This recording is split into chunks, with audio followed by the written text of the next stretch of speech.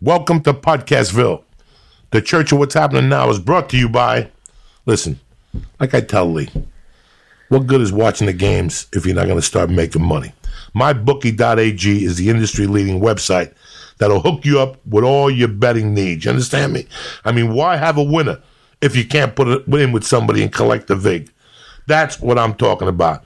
Join now. What I'm going to do for you is this. Go to MyBookie.ag. Take a look.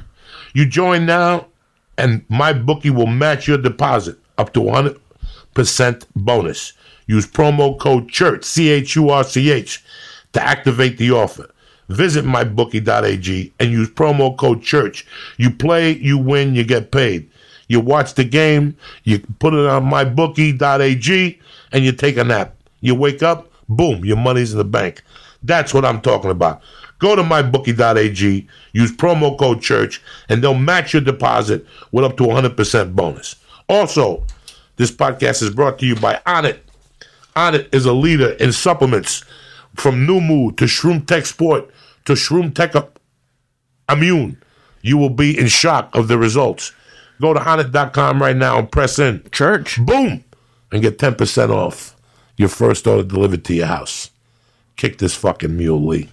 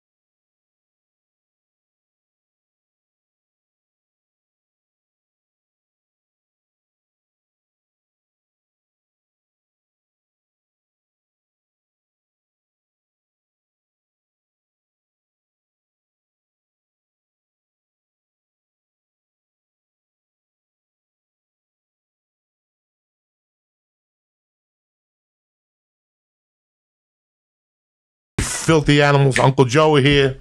Church of What's Happening Now. Thank you for joining us. We got Felicia Michaels in house. Hello. What's up, you sexy savage? Oh, everything, Joey. Just being a mom, Just trying being to a fucking write jokes. mom, write jokes, Now do you my got own this little activities. fucking movie and a festival. Congratulations. Thank you. I have a documentary in a festival. The documentary is called Pervs, and it's at the Femme International Film Festival here in Los Angeles this Friday at the Regal Theaters downtown at 6 o'clock. So if you ain't doing dick, come on down, cocksuckers. It's in a real movie theater? Yeah. Yeah, it's in a real movie theater, That has to be like the dream of anyone who's ever filmed anything. It's like a real legit movie theater. You get to have popcorn, and it's like, it's like, because everyone, like, you, and it's cool too, like if you're in a class, or even if you have like a small screening, but to be in like a movie theater where like, no, for I watched Star Wars in here. This is for sure. I was in a festival once, and it was like someone's fancy garage, and you're like, really? Yeah, no, they suck. But this is a big one. This is a good one. Yeah, it's nice. There's a couple good ones in town that you go to, you buy a pass, and you catch like fucking 8 movies the whole weekend. For sure. You get to see stuff you don't normally get to see. Sometimes that's a good thing. Sometimes it's you like it, man, you know? That's what those things are for. So you get to see different fucking people. You go down there, spend the day. I'm sure it's a women's festival, right? So it is a women's festival for women directors and producers. And so Susanna Lee, who is in the movie. Who was on the podcast. Who was on the podcast. Very funny chick. She's kind of the star of the movie. And she also helped me produce it. So I was like, I should totally submit to this festival. And we got in. I was shocked because the movie's pretty dirty. So I was pretty surprised that it got in. You know? It's not that it's dirty. It shows a part it shows. Listen, you see strip clubs mainstream. You watch movies, right? You watch movies all the time. Yeah, of course. They're always going to a strip club. There's always a hooker involved. There's always a chick. We were watching Payback the other day with Lucy Liu. Oh, gotcha. When she whips. Oh, yeah, fucking great. Yeah. All that shit is great. But you never see the crack of porn. And the crack of porn is the dollar thing. Put 4 quarters in the fucking boot, and the window goes up, and people fuck in front of you. Wait, it was only $1? When I was a child, when I was 11, 10, you know, it was a nickel. You played hooky, and you went down to 42nd Street. And you, if you were an asshole, like you went into they had these stores that sold IDs, and then they also sold maps to the best porno places in Manhattan. Like 1970, you go to, that was the epicure center of sex. Like, you know, it was that and Las Vegas. 42nd Street in New York, which where you walk down now and you see all these fucking Disney things, that was the epicure of sex. When you got off that bus at Port Authority, right across the street from that was where the Laugh Factory went in years ago. Right. On the corner. Okay. Yeah. Before that was Porn World or Sex World. Yeah, isn't that Times Square now? Yeah, that's Times Square. And when you walk down that thing, I used to get off that fucking bus, you know, and come into from Jersey. And I'd get off that thing and I'd stop there, and you know me, I get a hot dog at 8 in the morning. I don't give a fuck. No. I see an Arab with those fucking tails they sell. Those cat tails they sell on the stick, and they put a little piece of bread on there. You put some Frank's hot sauce, you kill all the germs. You're good to go for $2. I would stand and eat those and watch who would go in there, Felicia, and who would come out of there. And that's where I was wrong. It wasn't the crack of porn. It was executives. It was attorneys that go in there, get there, fucking. You can't get your dick sucked in there. It's a pool place. It's a pool place. It's one man show. Unless some little gay guy's in there and you get talking about sucking your dick for $3 with an ice cream in your mouth. That's it. I'm telling you the truth. No, so I'm telling you the truth. How old were you the first time you actually went into a place 12. like that? Really? 12. And they just would let you in, or did you have to sneak in? Or Listen, it was 1970 something. Yeah. What they didn't see, they didn't know, and they didn't want to know. So you walked in and there was a guy with those tokens. He'd have a belt on, like a construction belt. Would make the change for those tokens. So if you're 13 and you go in there with a dollar bill, they're gonna tell you to get the fuck out of there. But if you're 13, you walk in there with a 20. Yeah. Money talks some bullshit. Right. So I would get Lee's 5, my 5, your son's 5, and the other 5, and we go over there. And that's how you give me the 5. Come on, give me a 20, because when I walk in, he's going to be giving me change. You guys are going to be walking behind me. They wouldn't proof you. So as long as the guy was busy, what I just tell you, what he didn't see, he didn't want to see. So if you were getting stabbed in the corner in those days, he wouldn't look up. He would keep making you change. Right. It was one of those that was the place right there on 8th Avenue. I'm telling you that was it. It was. So when you went in, did you go by yourself or with your friends? The first time we went, 4 of us played hooky. You know, you're in the 8th grade.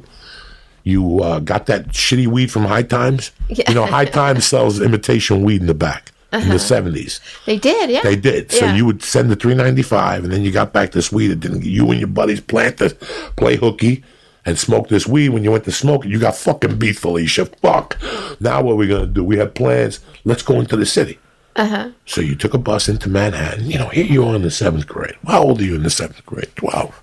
Yeah, 12 or 13. And we'd walk right to Port Authority, and it was like your sensory overload of your ears. Once you hit Broadway, okay, so you got off the bus on 8th Avenue, and you went to the corner, and we'd be giggling, 4, 5, 6 kids.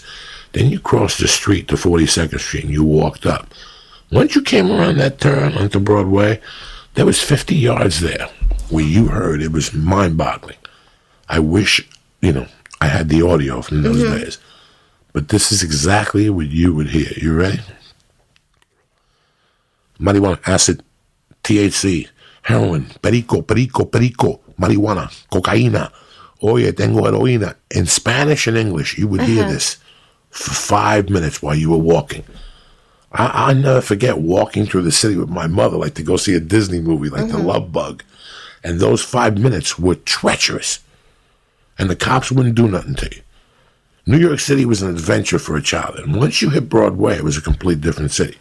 So once you went through 50 yards of marijuana, heroin, cocaine, I got pills, dog.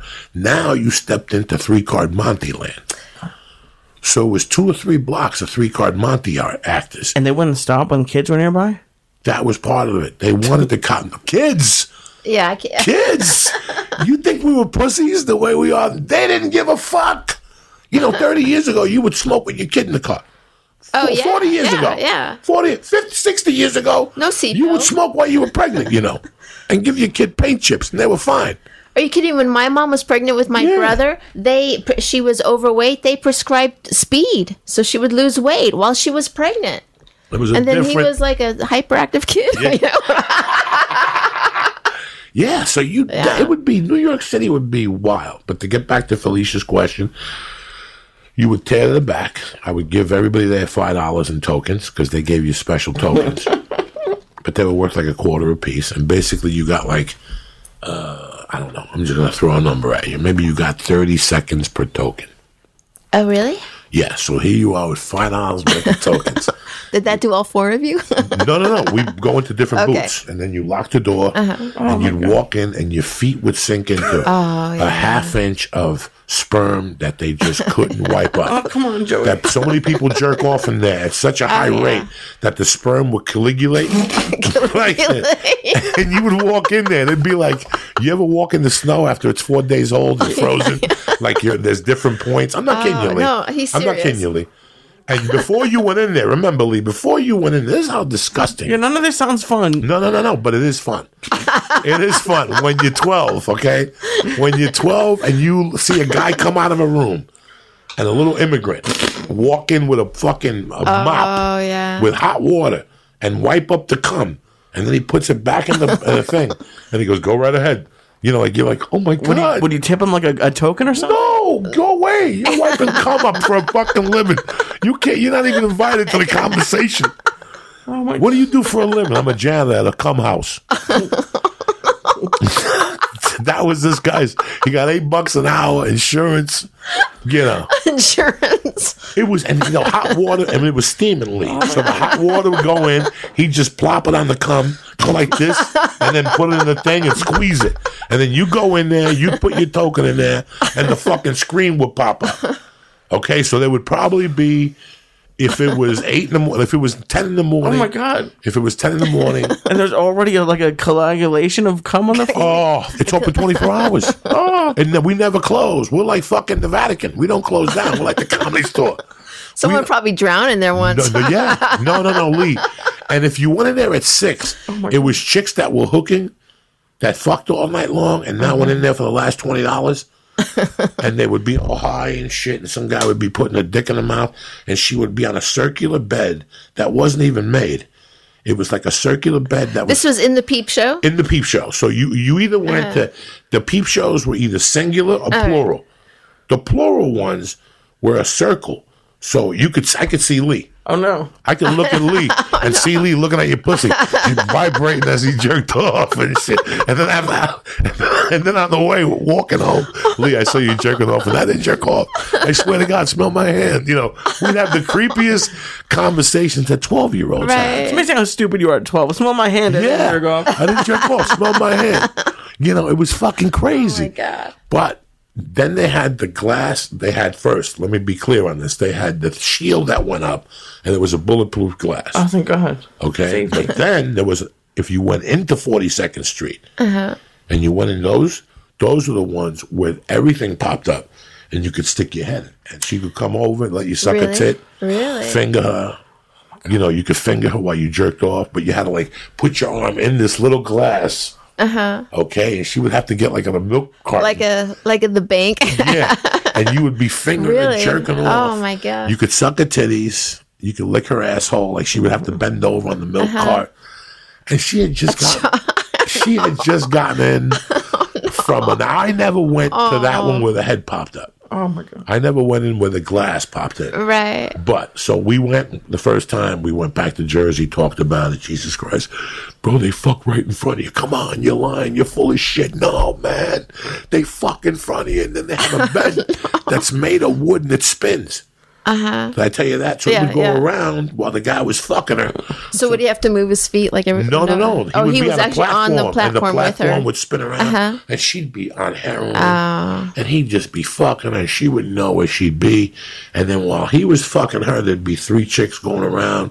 Like if a bunch of chicks came, then it was like a suckathon. Suck my tit for a quarter. You know, you could suck a chick's tit for a quarter. Wow. But then I went back. We started going back, and I went with a kid who today is a cop in San Diego.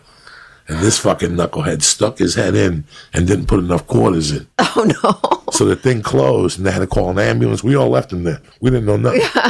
We don't know nothing. I still remember them dragging him out. Where are you guys? We don't know nothing. We just ran. God, how would you like that hanging on you for the rest of high school? So that was the bottom level. Yeah. When you made the turn up, Felicia, I'm looking you in the eye, and I'm telling you this because you have boys, and I just want to let you know how happy you didn't raise your boys in New York at this time. So now, as you walked up, as you got close to Caroline's, I didn't know it was Caroline's. I'm not going to say, I don't know nothing about comedy, though I give a fuck about comedy. But as you got up in those streets, all those bars, where those bars, where I come in, there'd be a black guy outside or a hot chick, and she'd go, come on in. Felicia, do you know how many times they drug us in when we were 7th and 8th grade? Really? And you go right up to the bar. You guys old enough to grip? Hell yeah, we old enough to drink. And strippers come right up to you and sit next to you, and you could feel their leg. We would be like fucking 12, and these women were 40. They had been blowing guys for years. They were at the tail end of their hooking career. You could feel their leg. And then they go, we could have a date, but you have to buy me a bottle of champagne. And it was a little bottle. Oh.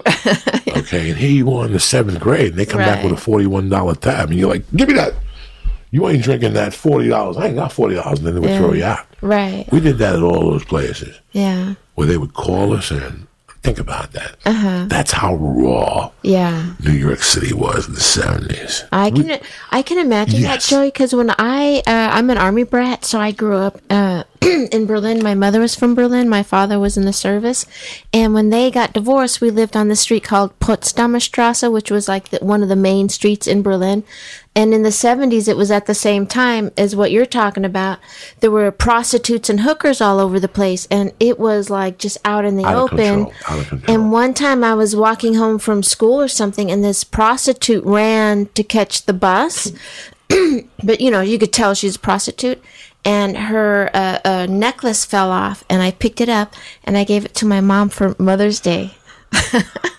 And I still have that fucking necklace from some hooker. How crazy. In Berlin. But it was very raw back then. Raw. They didn't care how old you were. Yeah. You know, in those days, a lot of kids I hung out with, their dads would take them into the city to get laid for the first time, just to get it out of the way. That's kind of weird. That was very big back then. Wait, nobody ever did it with me. At what age? 14. Oh, no. Yeah, just to get it out of the way. Could really... A lot of kids I grew up with would tell me I lost. What about the poor prostitute? I mean... $50 is $50. Maybe she didn't do it a lot. Maybe they didn't do it a lot because they got Maybe too they scared. had the really young ones do it. Like, I can't imagine like a 30-year-old. I'm sure they drug out the oldest one. In those days, when I was growing up, especially when I was growing up in Manhattan, Spanish families, a lot of the Spanish from their dads would take them right down to get laid. Oh, really? To get it out of the way. Yeah. So that's it. We don't have this problem going on. You want to fuck your brother. You know what I'm saying? Well, it's so, sexuality is so weird, right? Like I see when you're a mom and you have kids and you see like one child is more sexual in nature than another child. Who's to say like what is deviant behavior in sex and what is not deviant behavior in sex? And to bring it back to the movie, when Susanna Lee, who's a comedian and sex worker on the side, she was working at the Venus Fair show there, a peep show. It's the last working peep show in the Los Angeles County area because a lot of that stuff is going away, And she's like, oh, I want to do this. I have this idea for a web series. I want to interview comedians and we want to talk about deviance and sexuality and all that. Do you want to be a part of that? And I was like, yeah, I want to be a part of it. I think that's really just out of the park. And as a lot of people kind of know, I was a stripper when I was 18. So for me, it was like, fuck yeah, I want to go see the inside of of one of those. I want to go. And then she had a girl that was filming it, but the girl didn't know what she was doing. And then before I went for my interview, she's like, oh, no, we can't do it because it's fucked up. All the footage. They had Margaret Cho, and everything got screwed up. And I said, if I fund it, will you let me direct it? And so that's how I got into doing Pervs. And so we made this web series, starting to make it. And we have Paul Provenza, you came and did it. Felipe Esparza came and did it. A lot of women. Lori Kilmartin came and did it. All these people came and did it.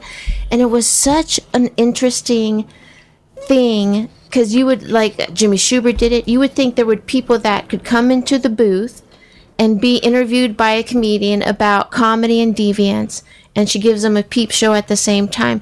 You would think how boisterous some of the guys are, that they'd be able to deal with it. It was really cool to see who can really deal with it and who can't, and who is a secret perv and who isn't, you know what I mean? And it's so way different than what you expect. Like you're talking about your friend that is now a policeman in San Diego. Like you guys went through this really creepy, deviant teenage period, and how for some people it's not their lifestyle, even though they experiment with it. And I can't even imagine being 13 and 14 and my first time at sexuality is at a place like that. I can't even imagine. What do you take away from that? How fucked up it must make you in a sense, right? But all of that to me is so fascinating. And not even that you just saw sex, because that would have blown my mind. But like porn stars, for the most part, are very like good looking. You saw like people who were drugged up. Like, what did the guy look like? The guy couldn't have been he must have been on drugs too, right? It was just, and then I ordered porn, like a little.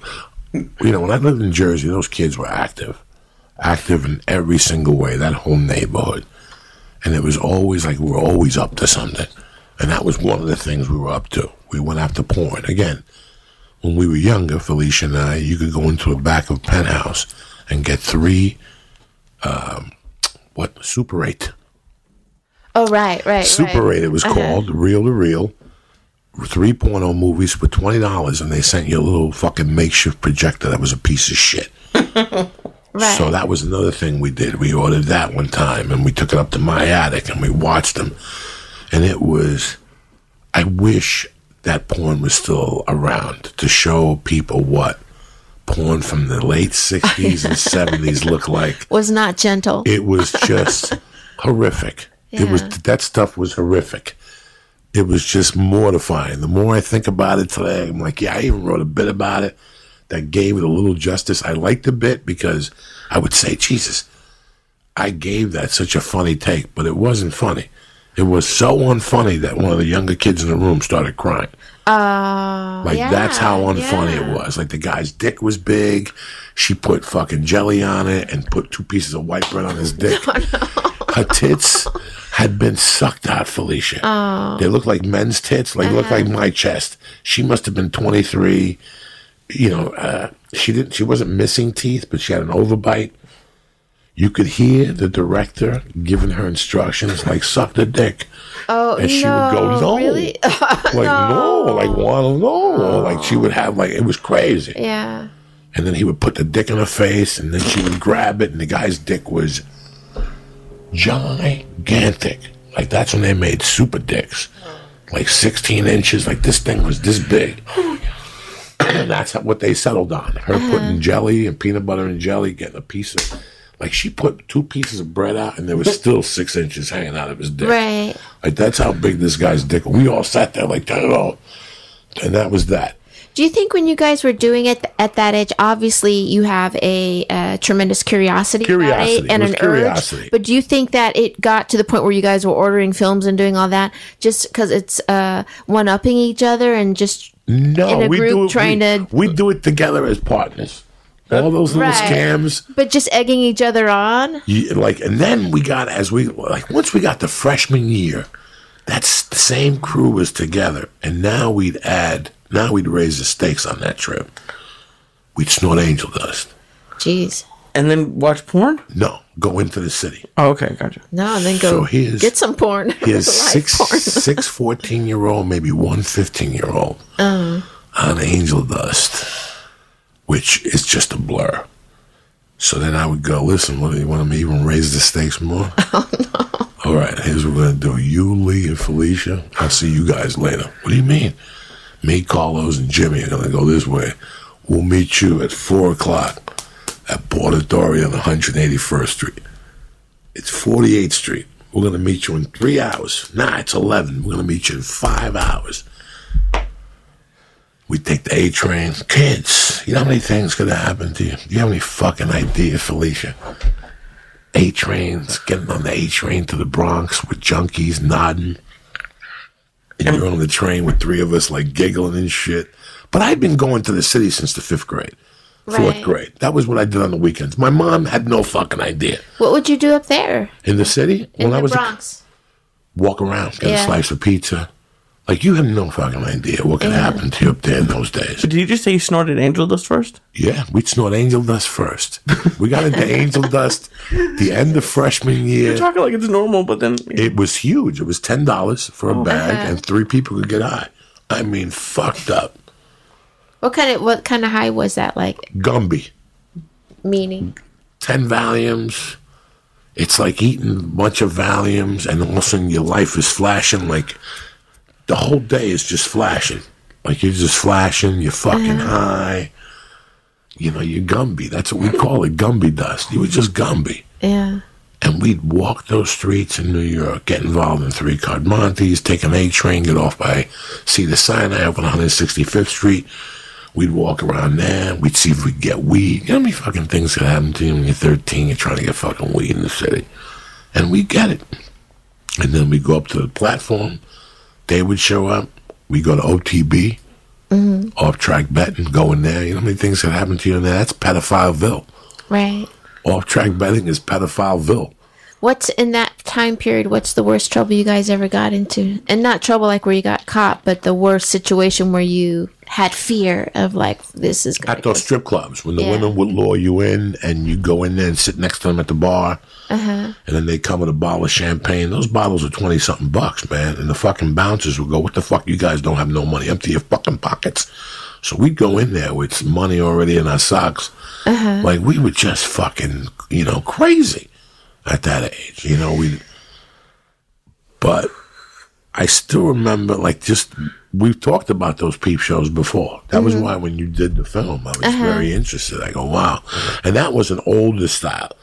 That one had a thick bulletproof glass. Yeah, it had a glass and had the machine. You have the phone. When's the last time you've seen the machine where you stick the money in? The money in, and what the great thing about that movie, like we had Rick Shapiro, and when we started assembling it for the web series, there were some people, like there was a guy, Ed Galvez, he giggled through the whole thing. Like, to me, he was like Lee. He just giggled through, like, you couldn't even talk to him because he just couldn't stop giggling. It was like, here is a grown-ass man, and he would just giggle. Jimmy Schubert was just, you know, as orange as a carrot. He looked like Donald Trump. That's how embarrassed he would get. But it turned out that there were some people... because people were pretty funny about their stories and talking about deviants. And then Rick Shapiro, do you know Rick Shapiro? Yes. So Rick Shapiro did the interview, and his interview was so real, and he talked about how because he was kind of a deviant living in New York as a young kid, and he had a lot of stuff happening to him, and he talked about during that time period about being kind of his father was physically abusive against him and how it turned him into a deviant. And when I talked to Susanna after that, and when we looked at the footage, it's like, God, I really can't use this in like a comedy web series because it's kind of heartbreaking to even watch. And then Susanna was like, you know, when we did that moment had the most effect on me because it made me understand. Because when we got everyone to do it, right? Because I, as a former stripper from when I was younger, you know, here I am filming someone who's a comedian who's going to show everything to all comedians that she respects and have this conversation with them. And as a woman, I have to be very generous to what she's comfortable with and what she's not comfortable with. And the amount of trust that she had to have 6, 7 cameras on her while she's completely naked in this mirrored, you were there, it's like a completely mirrored semicircle and with glass and everything, so nothing gets hidden. And to go through that experience and to see someone really be profoundly affected by Rick Shapiro's story and understanding why she's deviant. And I can't just throw any slob in front of her. She's doing a very personal thing. She didn't want to interview Rick Shapiro at first because Rick was kind of known as a crazy guy and could go off, and she got really nervous about it. And I was like, no, this guy's from the street. We got to get people that are from the street that understand what you're doing and want to appreciate it.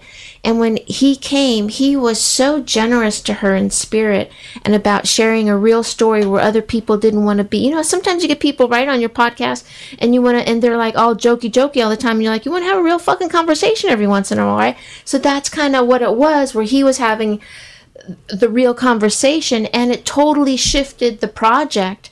And then when we were looking at it, I was like, we can't use this in the web series, but maybe we should put this in as a documentary film about you revealing yourselves as your real person and what you do and your struggle in comedy and how everyone perceives you and how everyone's deviant in a different way. You know what I mean? How everyone's little twist is different. Your twist is way different than Lee's twist, right? But to explore that and to have women go sit through it and have a discussion about it too, as well as men, as well as someone who's gay or whatever the situation is. And it turned out into a really cool project. So it's very curious when people start talking about their first experiences with sex.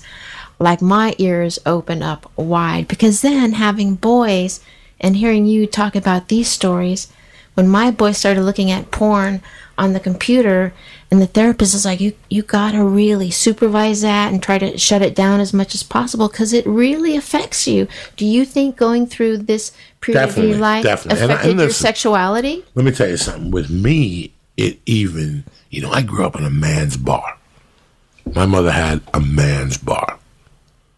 So, the comments, when I was 10, they were already shooting comments at me.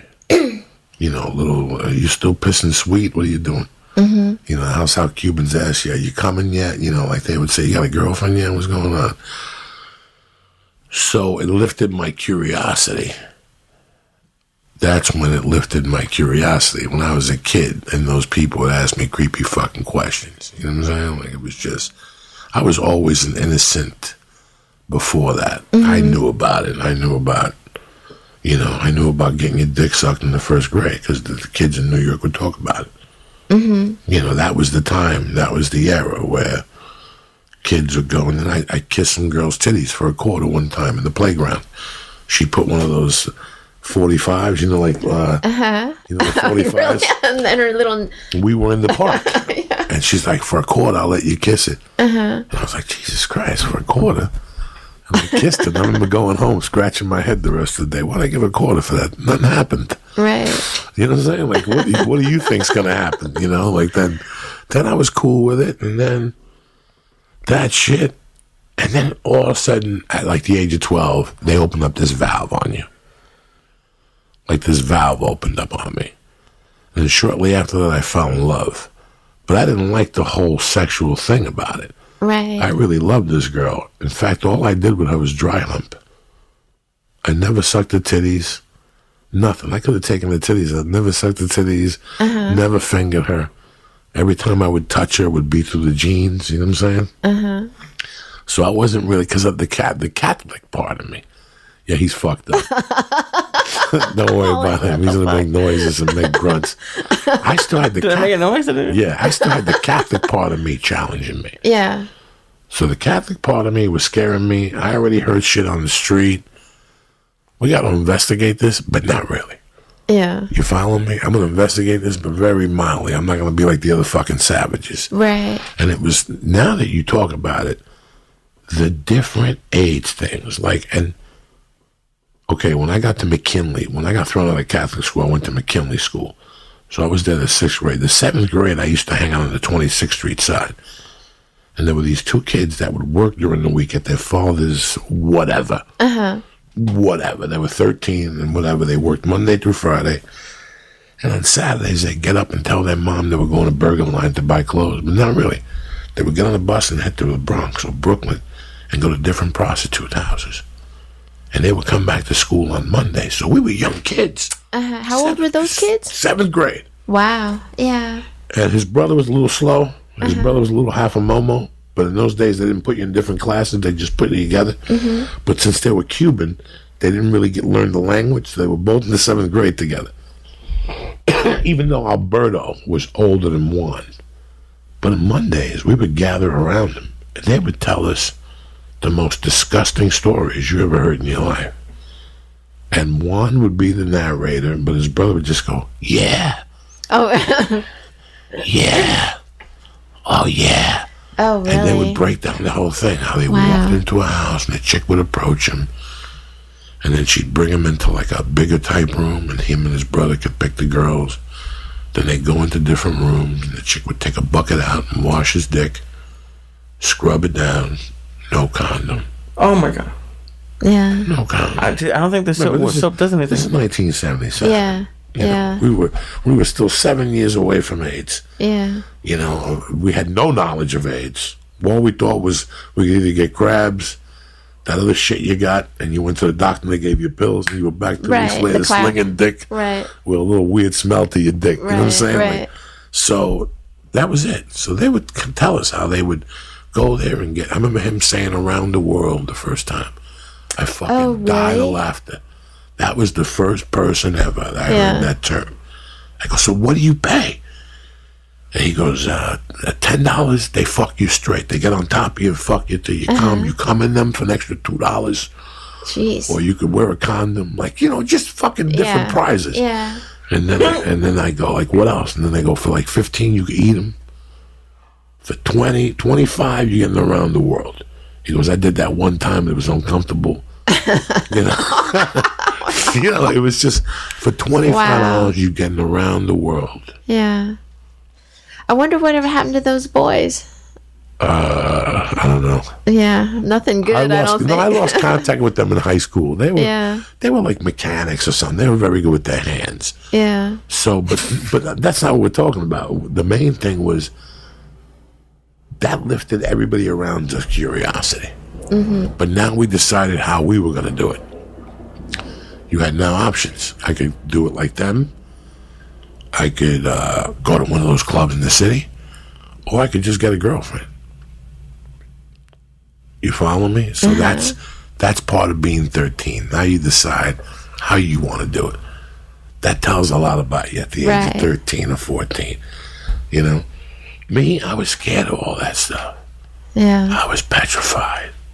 Well, because it's scary. I never talked a big game about it. I avoided the conversation. Yeah. Like after the porn movie, I was done. Yeah. I was done. And then years later, I got involved in a car ride that I couldn't get out of. It was the kid's birthday. And as I'm going, they're going to the 1040 Club. Yeah. So now I'm in the car with them. And that was it. I lived it fully that night. That was the most disgusting thing that's ever happened to me. I paid $10 to get raped. Yeah. Like, I left there, I didn't want to have sex for a year or two. Like, that's it. Well, that's the also, and I don't mean to deflect from your story because that reminds me, because I had to look at it that way. I haven't looked at it that way in a long time. Because in the movie, Gene Pampa shares a story about going to a kid's house, and it was a brother and a stepsister, and that the brother would make this, and they were only like a year or two apart. I think they were like 12, 13, 14-ish. And how they had sex, and then they kind of made Gene have sex or whatever. And the way he was telling the story, it was a funny story. But at the end of the story, you're like, fuck, dude, that's molestation. Like, that is, you guys are fucking each other up. You know what I mean? And obviously something is going on at that house if they're dragging someone else into it. But when men talk about things that happen, they tend to romanticize it and make it funny. But then when you have them in an intimate moment and they're sharing the story with you and the funniness goes away, you're like, no, that's someone really molested you. You know, and I don't mean it like everyone's molested and everyone's raped. I'm just saying it's... No, it's a different thing. It's a different... You don't even get what you're doing. When I went to the 1040 Club, it was such a shocking experience that it, you know, like it was like that's too real for me. Yeah. I wasn't ready for it. It's like when I bought Master Reality by Black Sabbath. I really like him, but this is a little too real for me right now. My mom just died. I just did crystal fucking THC. Yes. The Exorcist is on the other TV. This is a bit fucking we happy right now. You know what I'm saying? When I went over to the city that night and I saw that degree of prostitution that night as a 16-year-old, let's clock it at 16-year-old. A fucking Comedy Store main room. Take the tables out. Take the stage out. Put 2 bartenders at each corner selling the 4 light alcohols and soda that taste like shit. They cut the booze. And 200 guys waiting to get their dicks sucked. And there's 40 women in there. Mm-hmm. It was fucking traumatizing. Yeah. And I also learned about men. If there was 200 men in there, 180 of those guys that were very braggadocio. These are the guys in the corner that would never fuck a prostitute, that everybody wants to suck their dick. They all had cologne on. They all were done to the nines spectacularly. You know what I'm saying? Like, they were all shaved, their hairs, and I learned a lot that night on the other side of about a braggadocio man. That here they are paying $10 just how I am. And I'm not even sexually experienced.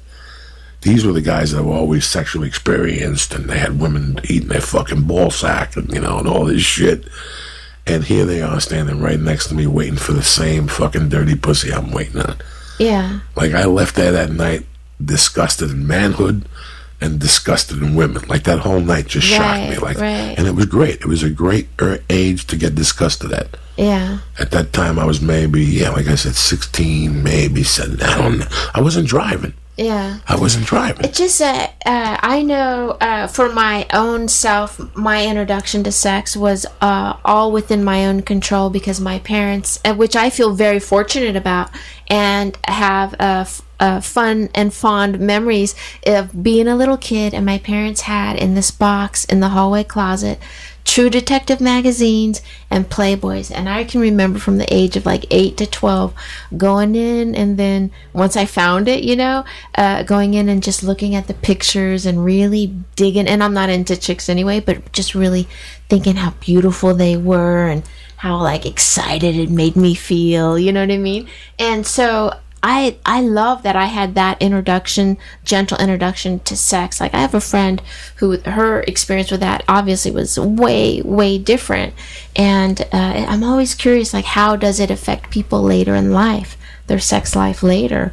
And when I was 18 and I started stripping, for me, it didn't, because I had my parents weren't weird about sex, and it was out in the open. My mother was German, so like when I was a kid, we go to the park, people sunbathe with their boobs hanging out in Germany when I was a kid in the 70s. And so growing up and without shame involved with sex is a powerful thing. And when I was a stripper, it wasn't a negative for me. It was an empowering thing for me. You know what I mean? Because I didn't have a lot of power growing up, and my parents got divorced. And, you know, everyone has a sob story, right? But at that time, as a girl, no one gave a shit what you said or what you thought. You were just, you know, a stupid girl. And to then become, at the age of 18, a stripper, and to understand the power guys are lighting of that. Your cigarettes and the power of it. Rubbing your feet. They're suddenly fucking listening to you. I mean, one out in one ear and out the other. That's a really empowering thing. And what was so curious to me when Susanna was first talking about doing this project was like, I'm so interested in that with other people, you know, like what her experience of that is. And because she's been doing like burlesque or stripping or other stuff, I'm very curious how it, why are you laughing? But how it affects her and affects how people see her, you know what I mean? The whole project was so interesting in that way. Speaking of effect, guess who came to my show Saturday night? Who? In Tampa. Who? My ex-girlfriend, the stripper. Really? The millionaire. Yeah. And how's she doing? you know, she's always been a sweet kid, but I'm no fucking Dexter. You know, I never claimed to be fucking Mel Gibson or what's the other guy? Zach. What's the good-looking guy? Zac Efron? Yeah, I'm no Zach Efron. Boy, she looked rough. Oh, really? And didn't you say she's still stripping? I think she still strips once. Really? But I can't see anybody giving her $1. Yeah. Like, you just give a change. It was not bueno.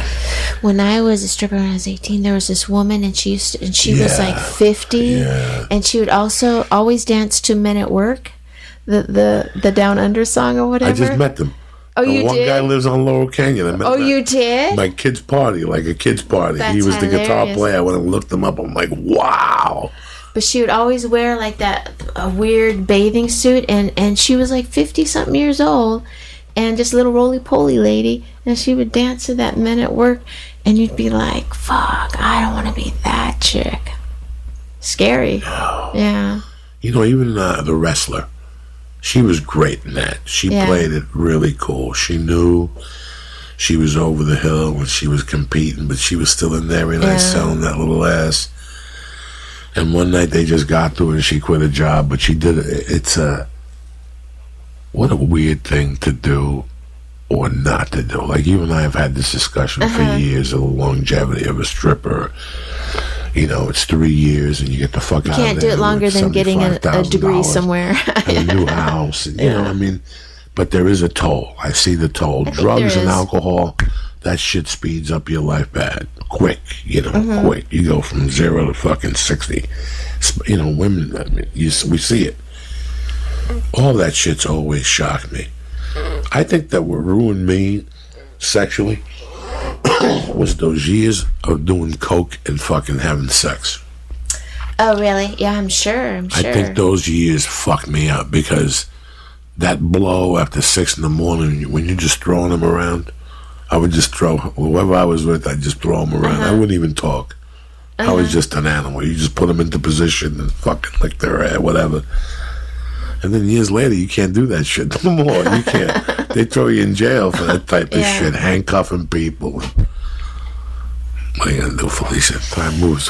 Time moves quickly. Well, when you guys were talking about walking into the glory hole place in New York City and how your feet would sink into, it reminded me the first time I walked, because the first place I ever worked at, I did a wet t-shirt contest at the Peppermint Lounge, and the first time I walked in there and my feet hit the carpet, it was exactly that, where your foot, where you could hear your foot crunchy, right? It's crunchy but sticky at the same time. It's like, and it smells. It's the worst smell on the planet.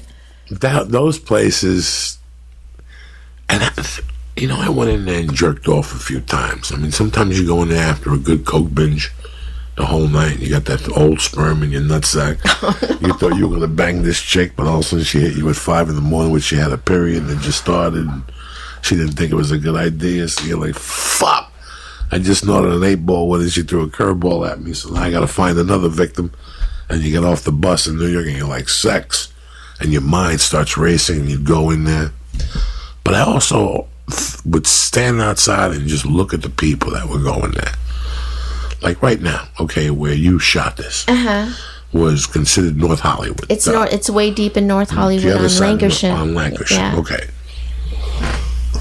Now, believe it or not, if you have a conversation with Susanna, she has regulars that would go in there. Yeah.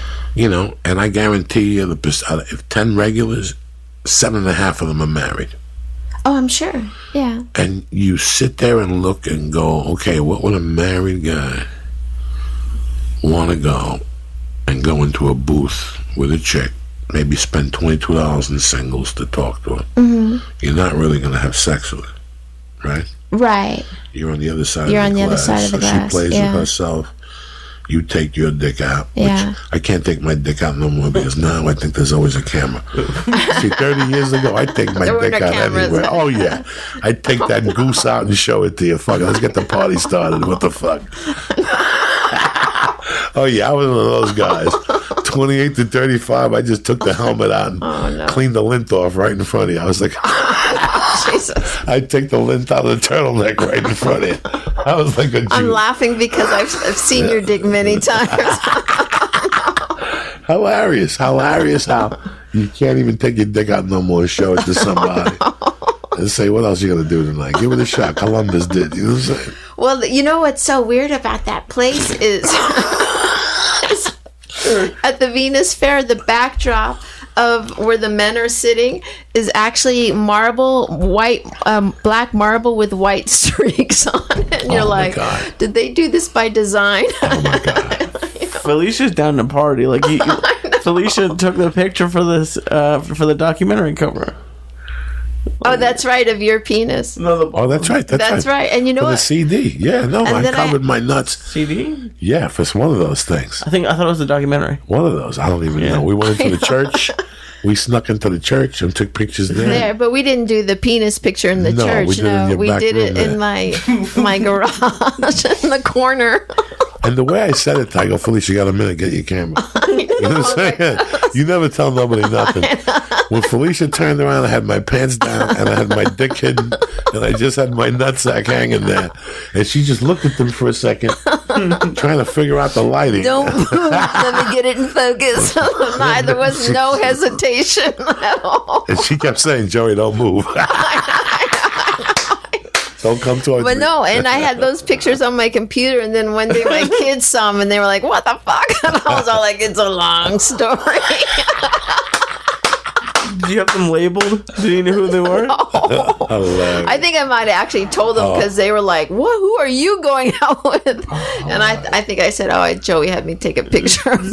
I think I told them, which was probably not comforting at all. They're like, "My mom." Oh my God, that's so hilarious. Hilarious. Oh my God. Oh. Anyway, so but that place there is so crazy, and to have cameras going and people come in while the cameras were going and they go into the other rooms with the other girls. They didn't. It's like you could point. They don't care. They want to get in there, get their business done. But it's a very interesting dynamic for sure. Are you allowed to take your dick out of these places? Oh, for sure. Oh yeah. Please, for sure. It's encouraged. Yeah, for sure. The more your dick comes out, the more dollar bills come out. Yeah, but proven fact. But they have signs up that say no masturbation, but that's what everyone does. What are you supposed to do? Just take it out and just...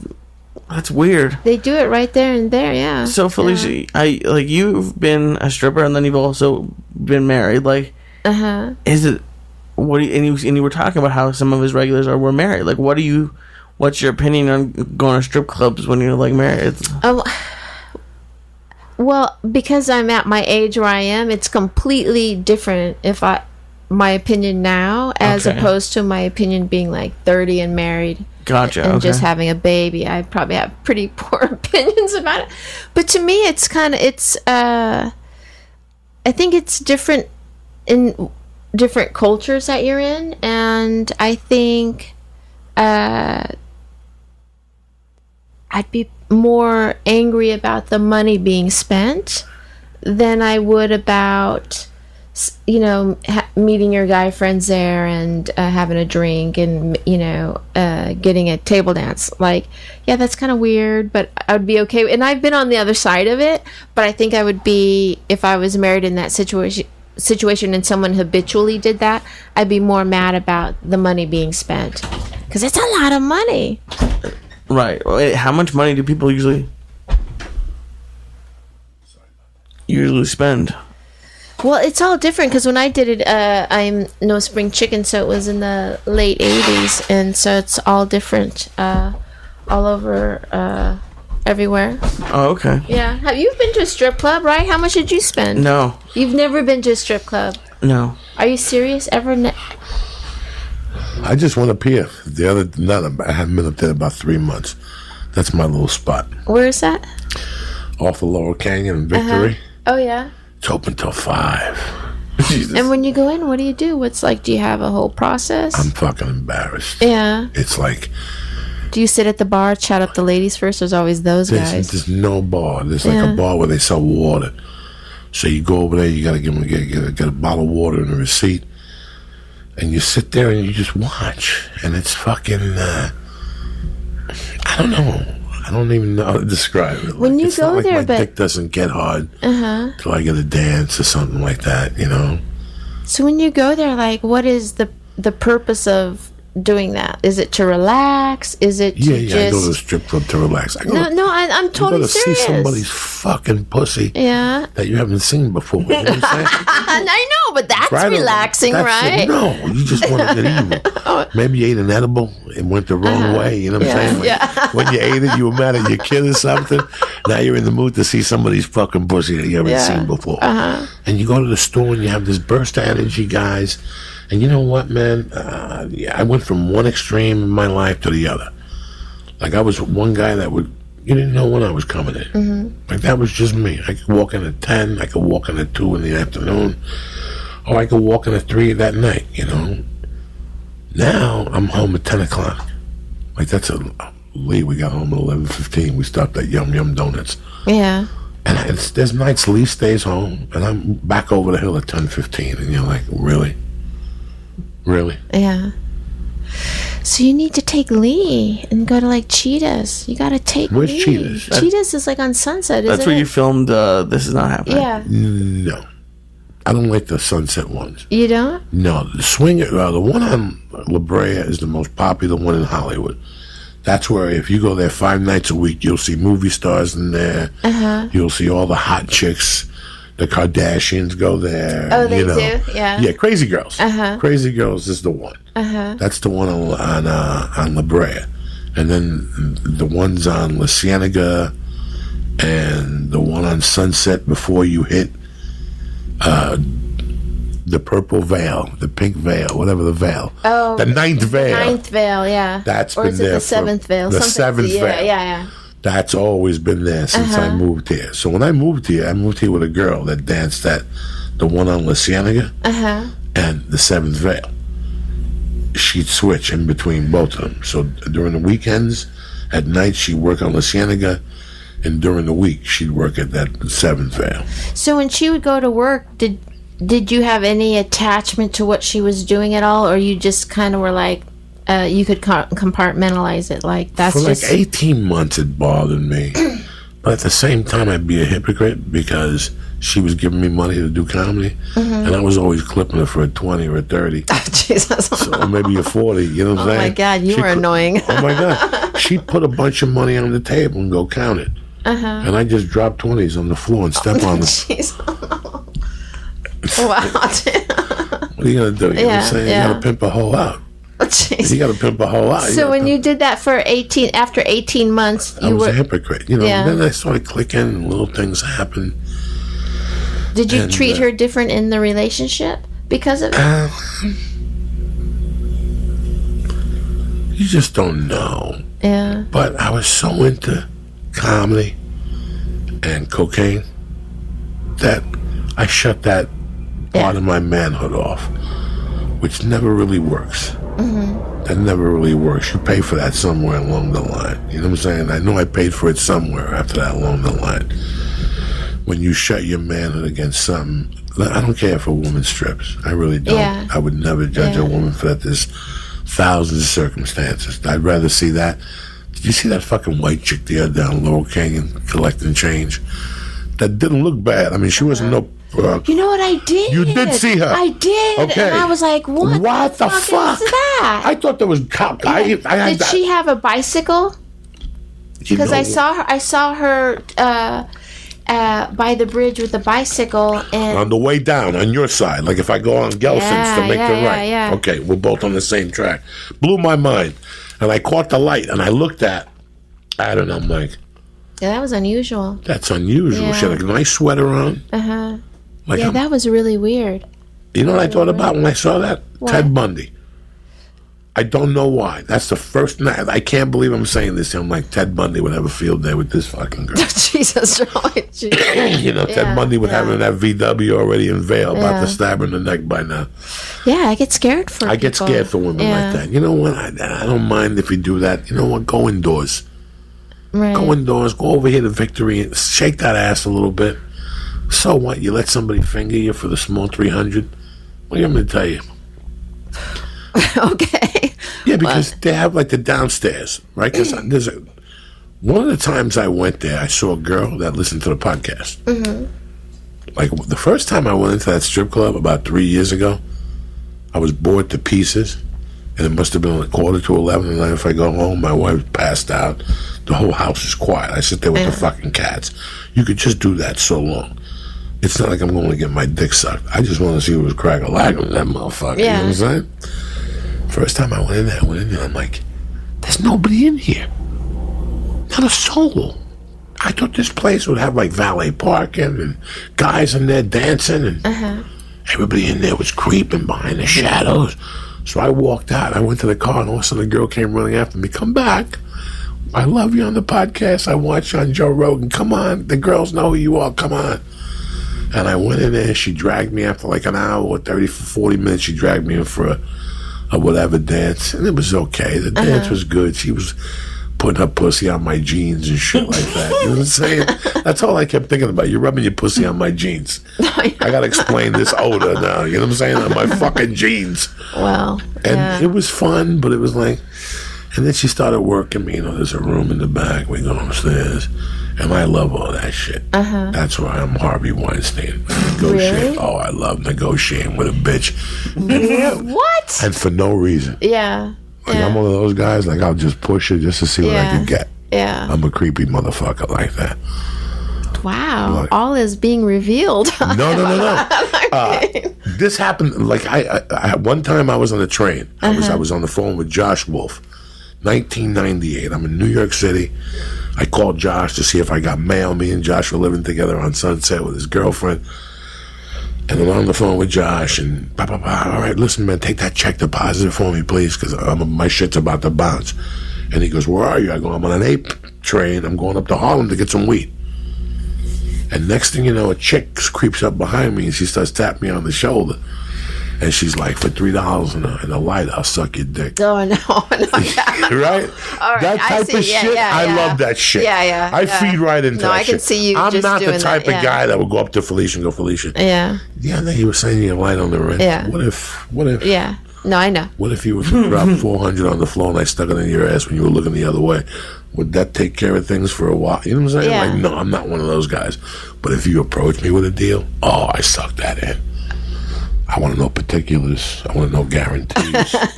I turn into the whitest guy you've ever met in your life. I come up with a list with glasses on. Let me ask you. What can you even guarantee? Huh? What can you guarantee? That doesn't even make sense. The guy, you have no idea. I'm sure it's everything. I get as creepy as shit. How's your dick sucking abilities? You know, like I interview them thoroughly. Right. Okay. You know, what do you need the money for? Does there get a point where they realize you're fucking with them? Never. I'm that really? good. Yeah. I'll keep them on ice. Just for my creepy mind to know. Because I didn't approach them. They contacted me with some fucking story. Right. We were telling the one about Ralphie May last week. God rest his soul. When I was in my house living with Terry, this girl knew Terry and everything. And called me one night. She goes, listen, I just got a movie.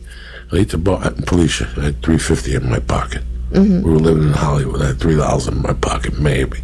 She calls me. She's like, I need $1,500 for SAG, and I booked this project, and if I don't get it, I can't shoot it. It's going to be my first guest star. Okay. Now, let me ask you this. If I give you the $1,500. There we go. Oh, yeah. When am I going to get this? How am I going to get this back? Well, I'm going to get the co-star job back, and the first check I get, I'll give it to you. I go, well, what's the co-star pay? I think it pays $750. Okay, so after taxes, I'm getting $400. Where's the other $1,100? How is this going to get taken care of? And she's like, well, I don't know. I'll book another job, and blah, blah, blah. And then there's silence. Right. It was the creepiest thing. Yeah. There was silence. And she goes, well, what if maybe we could... What are you talking about? What are you talking about? Well, you know what I mean. Maybe I could see you somewhere. Yeah. Somebody is saying, and right when they opened that door, I just attacked. All right, so listen, so how good is your little pussy there? So what are you telling me right now? This is what's going to go down. And I go back, but on this situation, I had her going. Like, she's like, I only fuck. No, you got to suck dick for $1,500. No. She goes, I don't do that. No, for $1,500, you got to suck a dick. You know what I'm saying? You can't show up with that little Filipino pussy and think I'm going to go home. She was, bro, but the funny thing was, she had been working me. She showed up in time in a miniskirt and asked me for gas money, and she flashed that little dragon at me. Right, yeah. And I saw it, and I was like, oh, this is not going to end up good. Right. And no, you know what I thought to myself? She doesn't know what she's playing with. Right. Like, you follow the same thing? I know. Like, she has no idea, so I'm going to give her the rope. But that night, I go to her, listen, so she goes, so where we going to meet? I go, we'll meet at the Four Seasons in Marina Del Rey. I go, well, we're in the studio. Everything's going to go down. She's like, yeah, everything, okay. I go, call me back in an hour. Felicia, I forgot about it. Oh, no. You know when you forget about something because you get so hard.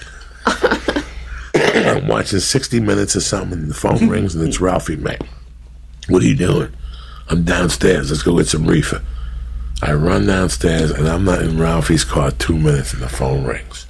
What's up, buddy? Good to see you. And also, I'm playing, and I go, Ralphie, don't move the fucking car. I go, you got to hear this. I'll fill you in on it later.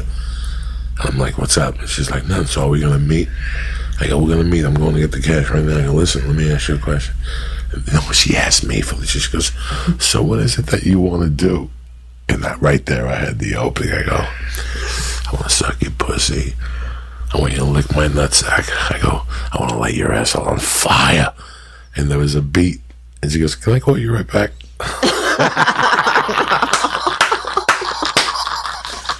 And then she called back. She goes, I borrowed the money from my uncle. Oh, no. And then about a few days later, she unfriended me on Facebook. Yeah. That was the end of that shit. Oh. That I love all that nonsense. Yeah. There's people that think, there's certain women that think they got the pull on you.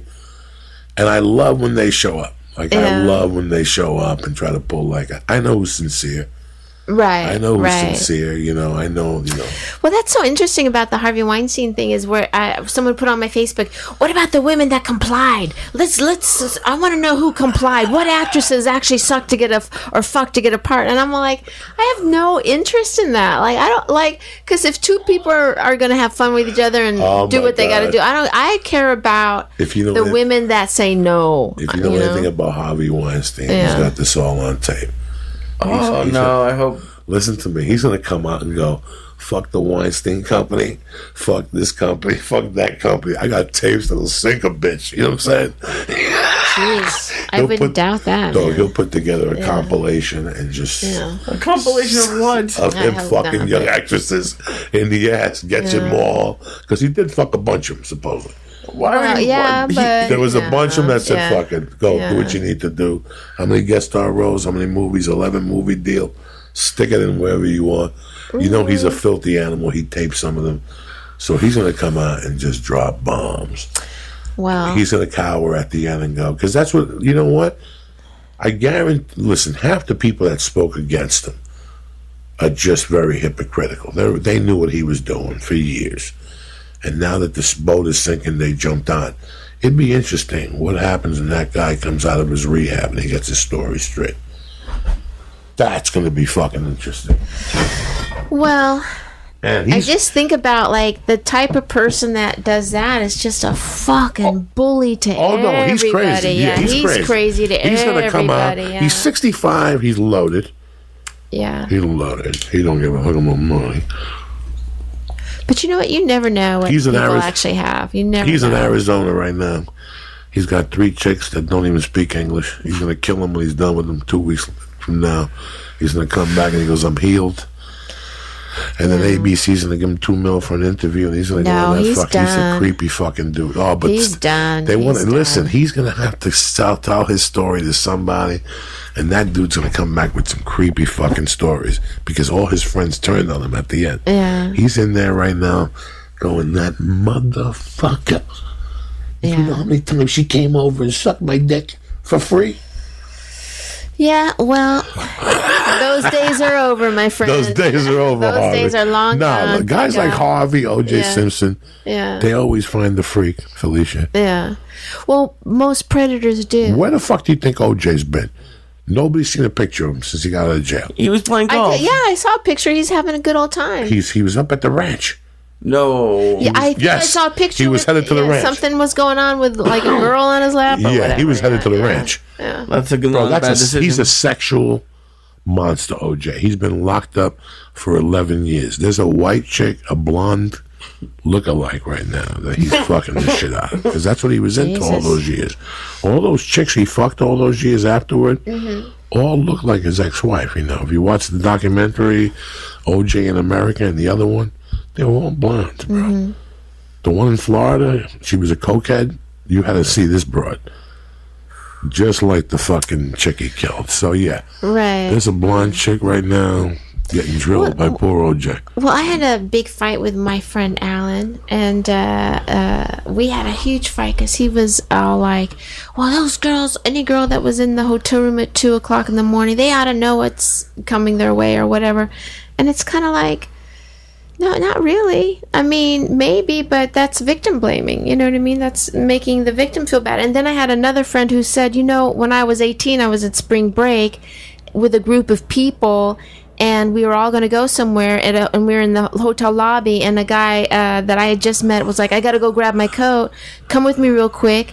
And then she got, in trouble in his room that way. It's like, you don't know, like, all the time. What about, and I think about as young girl comics on the road, and you have to share a condo with someone.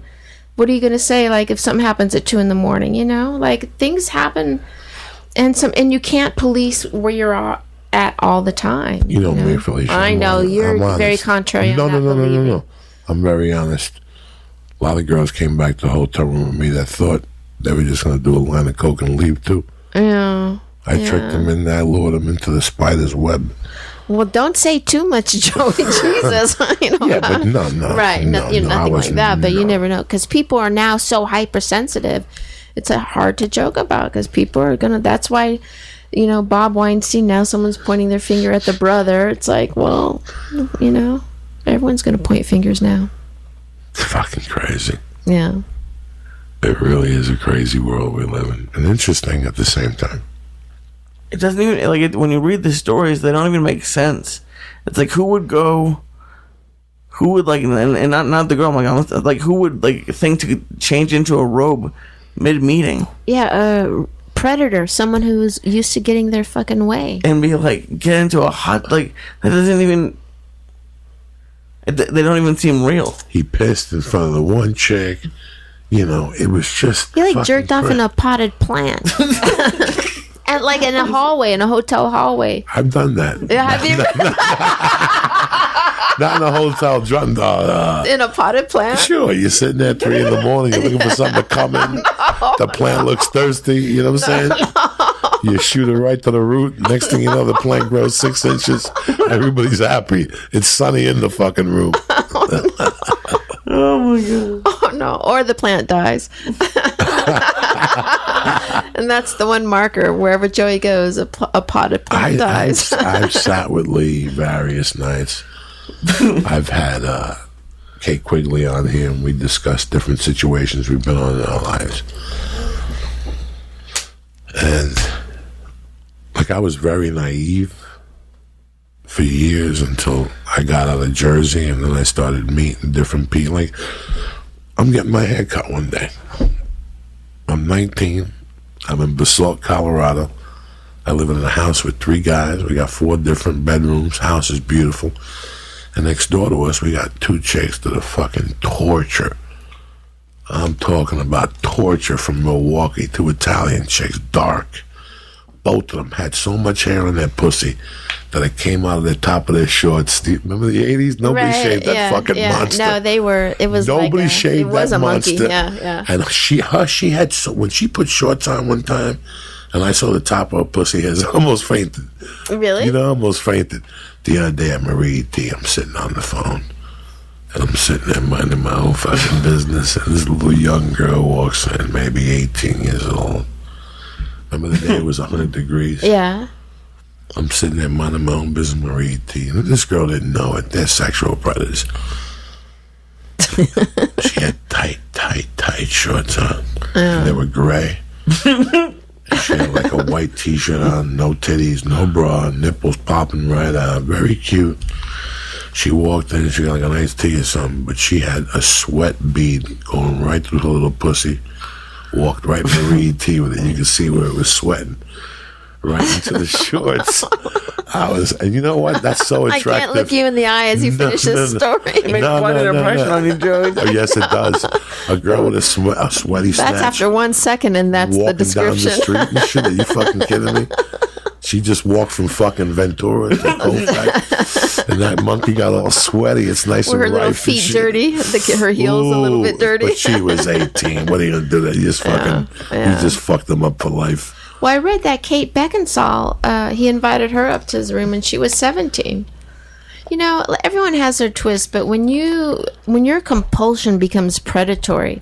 And the thing is, why I got this in such a big argument with my guy friend, it's like, you don't understand.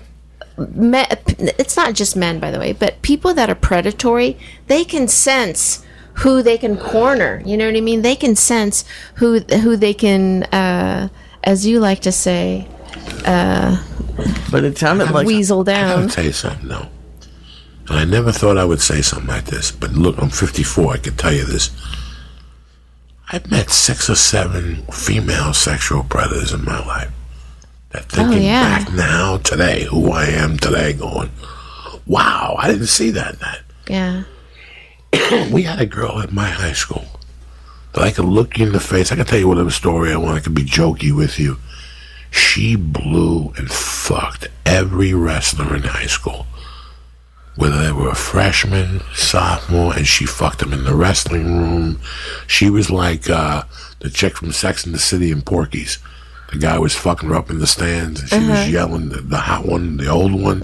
If you watch Porky's, that's her giving up that pussy. She looked good then, too. Yeah. But to this teacher for 4 years, she never fucked me because I didn't wrestle.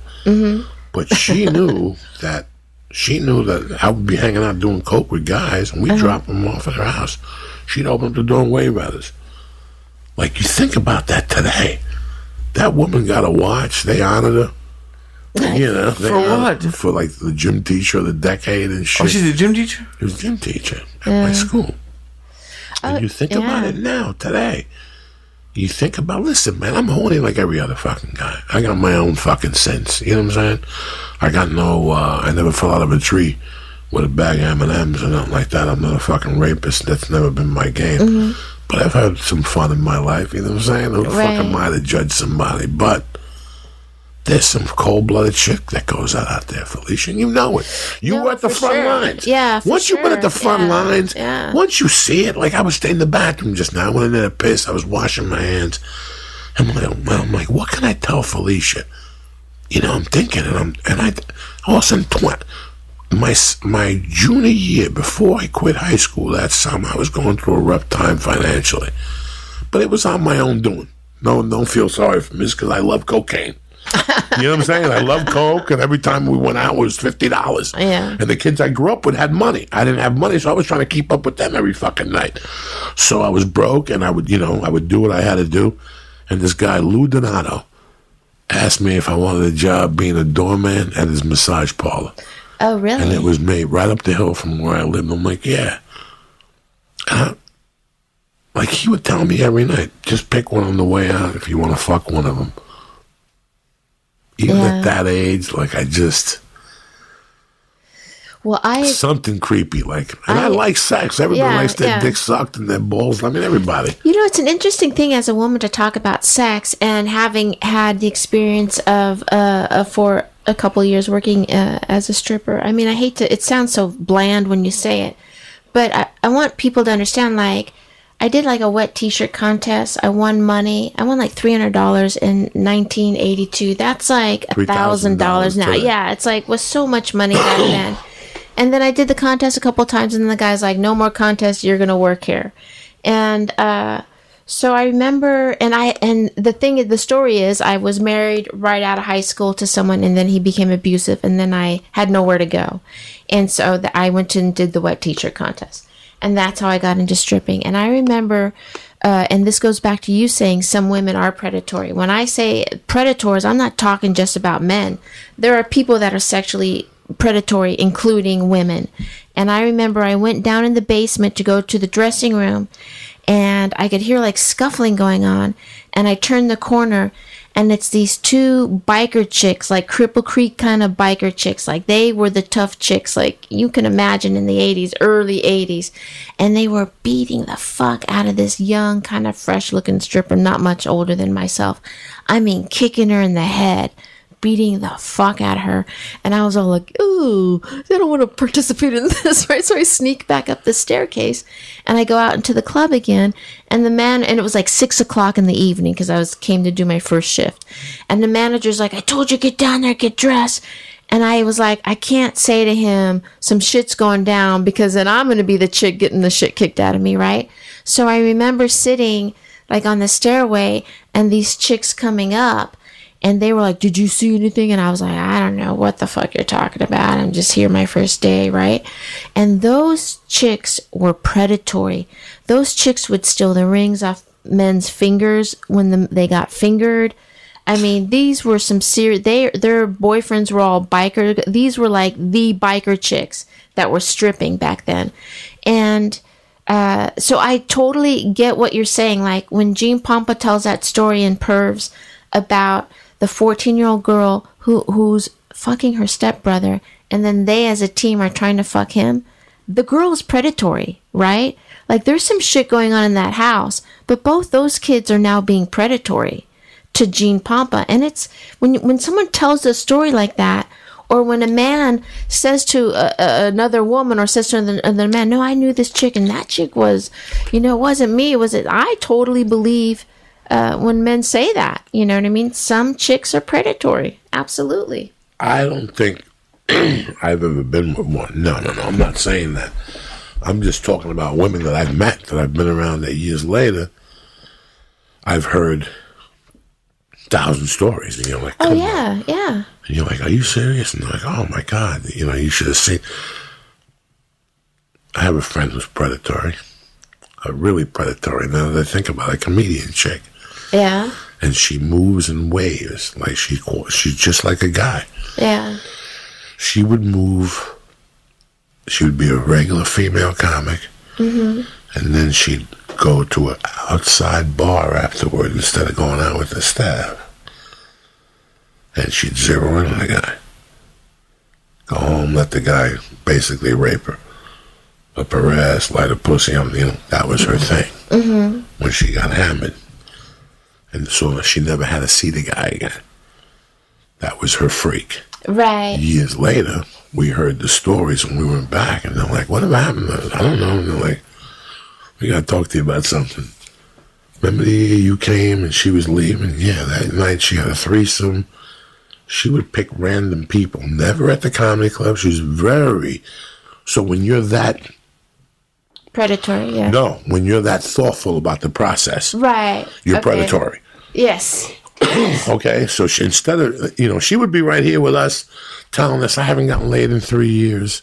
Mm-hmm. Guys don't want to hit up on me. But then at night, instead of going to Hollywood and picking up dick, she would drive to Calabasas and go to like the dirtiest bar in Calabasas, walk in, zero in on a guy, take him home, let her do whatever, and she'd get up before the guy woke up and would never see that person again. She'd never even go to that neighborhood again. Right. And I found out years later, she was even taking money in some towns.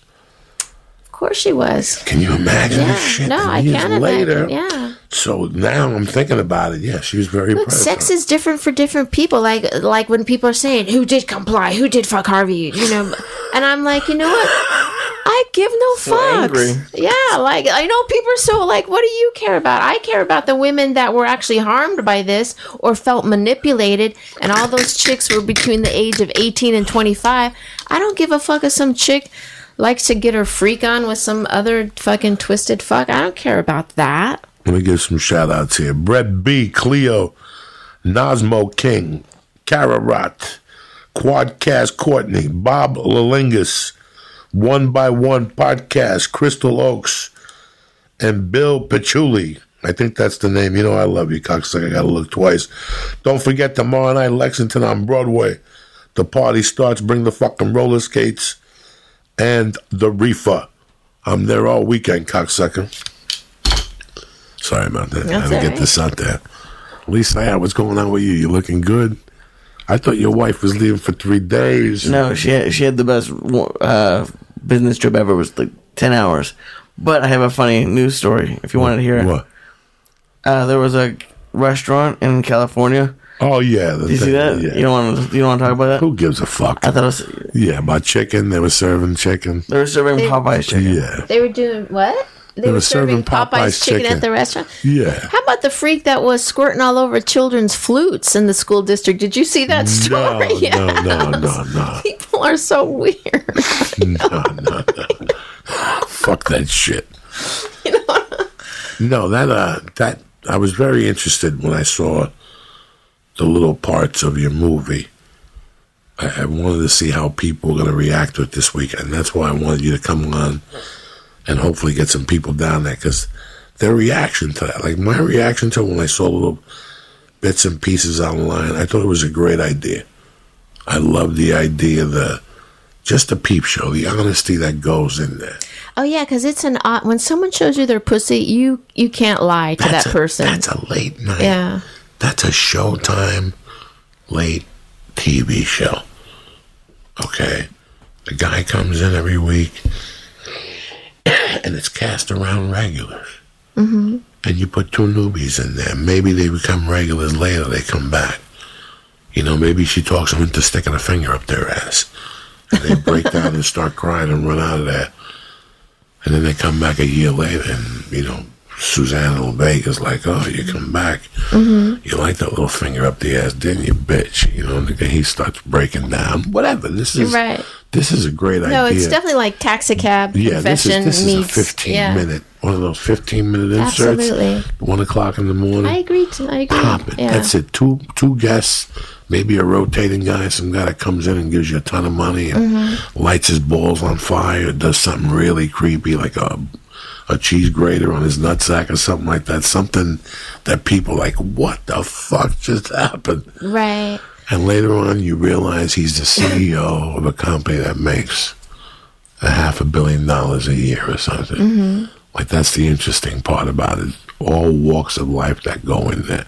Yeah. From the common drug addict to the successful guy that's been married for 30 years and never cheated on his wife. Mm-hmm. But that's his little dirty secret. He always has an out, that there's a glass between them. Mm-hmm. That's his out. Right. What are you talking about, honey? I walked in to get a magazine for a friend of mine at work, and I saw this booth, and I walked in there, and the chick showed me a pussy, and I put $2 in there. That's all that happened. Right. There was a glass. I couldn't do anything. What are you talking about? You're always innocent. It is interesting, those guys that do that. Like, yes, even I'm telling you, that's clubs, what I want to. Right? Yes. Yeah, that they really have like an affinity towards a few of the dancers. There's guys that go to the fucking. There's guys that go to strip clubs. And we'll Captain Save a Hose. No. Then there's guys that go to strip clubs and they'll put money on the thing, but never make contact with you. Even though you'll pull out your thumb for them to put it in, they won't. Some guys are not down at all. Yeah. So those are the guys. Yeah. Those are the guys that this is as evil as it gets. I love my wife. This is as bad as I could be. Right. That's what's really. I think that.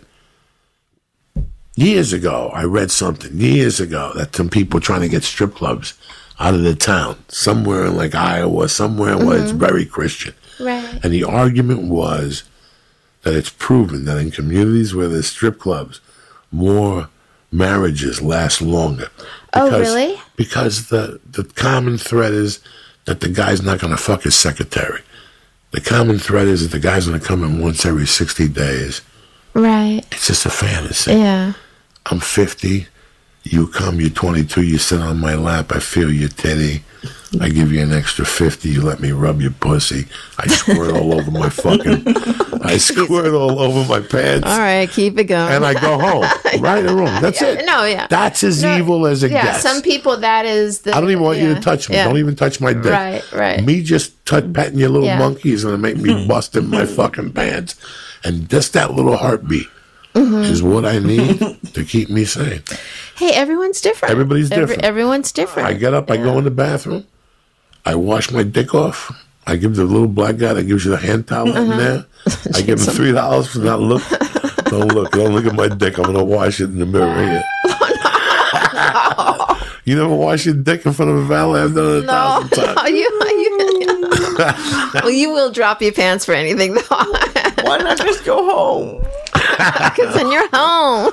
And let me tell you something. So you give this guy $3-4, you wipe your dick down, and you get in your car. Why not just clean it at home? Because by the time you get home, you don't want no evidence. You clean the jizz off in the bathroom.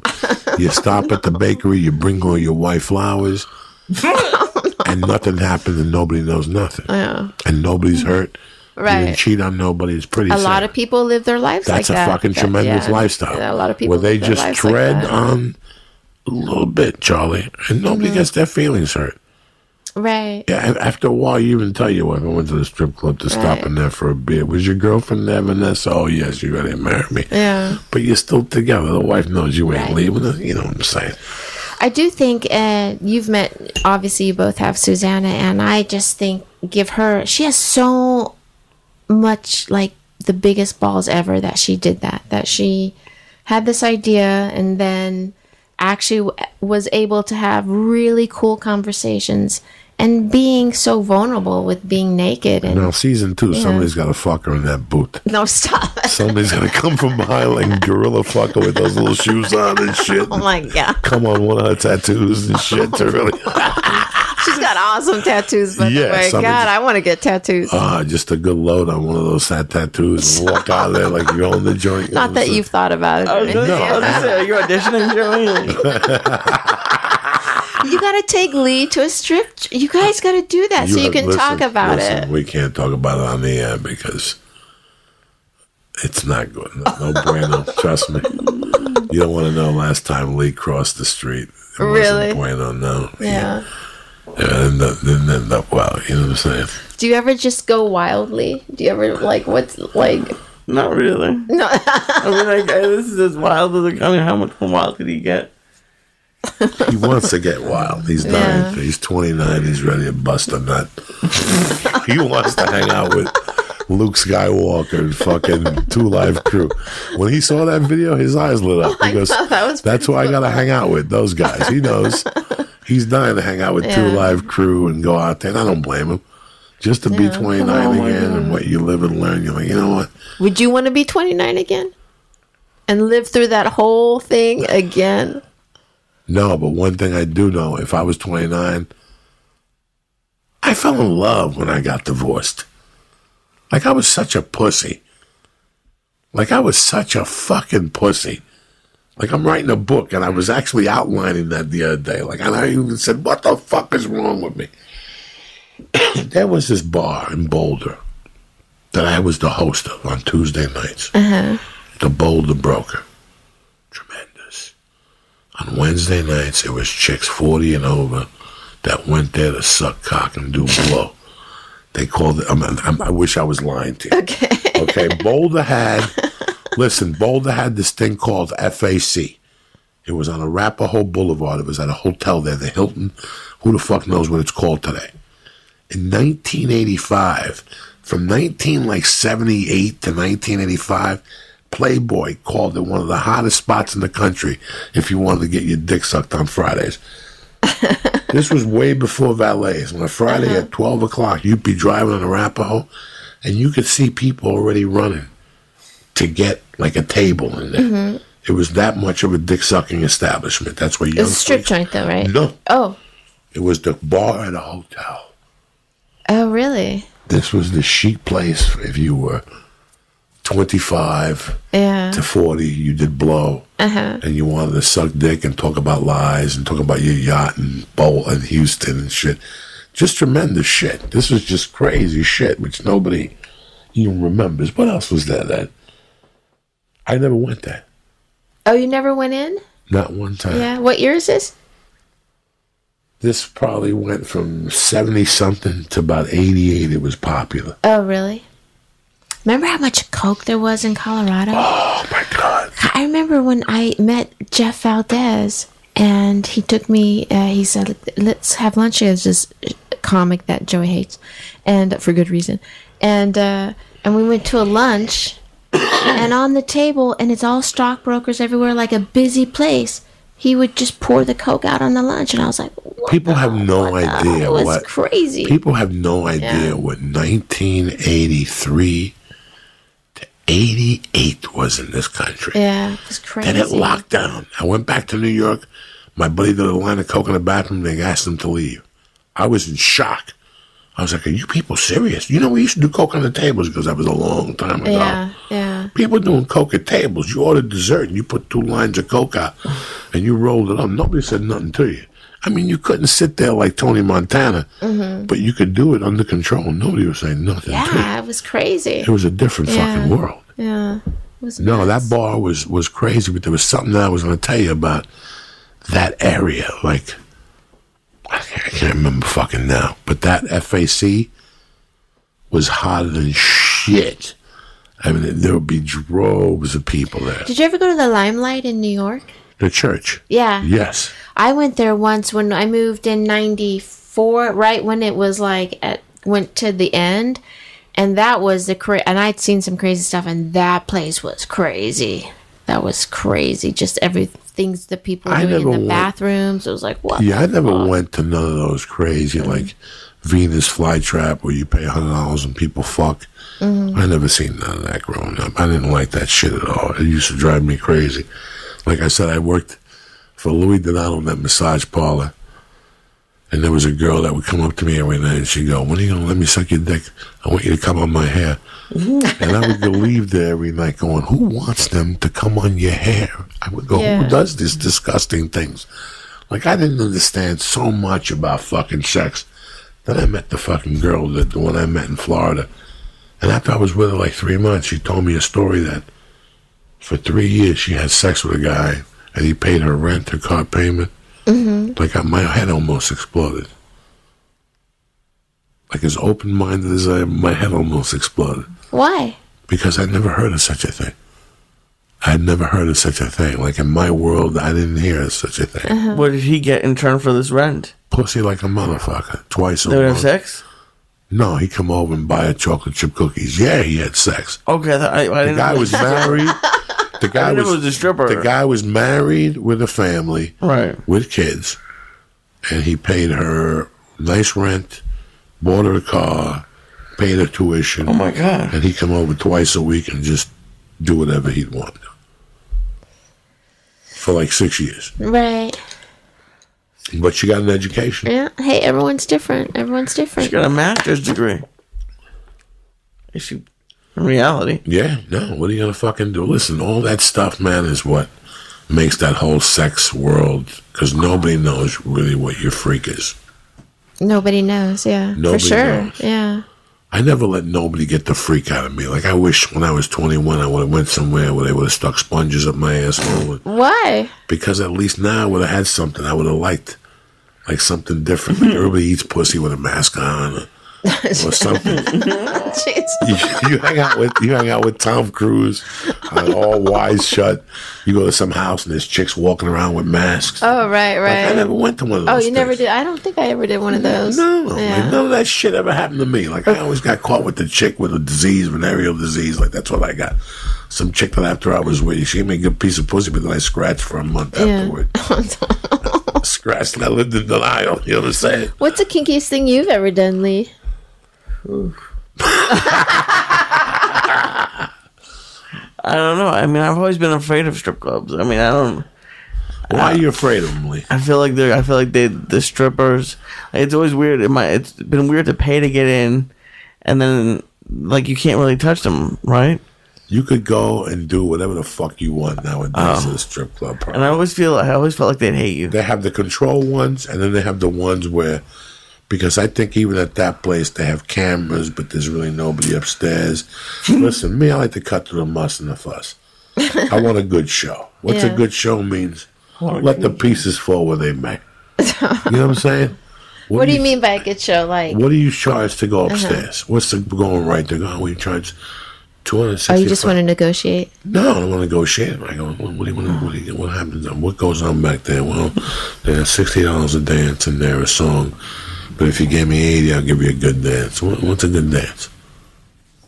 I want to know what I'm getting for my fucking I want to know what I'm getting for my tax deduction. You know what I'm saying?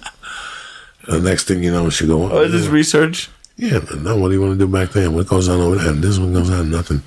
But if you want to be in a more personal situation, we get to go upstairs, and it's $265 for a half hour, for 20 minutes. What do you think? Well, listen, a lot can happen in 20 minutes. I don't really know you, but I'm the type of dude that I want the pieces to fall where they may. Nobody says nothing. We wrap it up, we clean up, and nobody knows nothing. What do you think? Well, listen. What do you want, $260? I'm going to throw you 4 bills. I don't want to hear a fucking word. I want you to go upstairs and rock my fucking world. Absolutely. You go upstairs, they do a little nice dancing. Don't hold on to the panties for that long. I didn't come here to see Venus fucking, I didn't come here to see Victoria's Secret. I came here to see that fucking dragon of love. You understand me? And then dance a little bit for another 30 seconds, then back that ass up. What's that song by the black chick with the fucked up hairdo, the English chick? Hold on, roll up to the bumper, baby. None of the limousine. Come on, dog. No, Nicki Minaj? No, this is the original. Who? Bro, put on YouTube, roll up to the bumper. All right? Look who this is. You're gonna die. All right. Okay? And I want to see the video, Lee. I don't want to hear the song. I want to see the video. Please. Stop looking me in the eye when you're negotiating sex, though. You.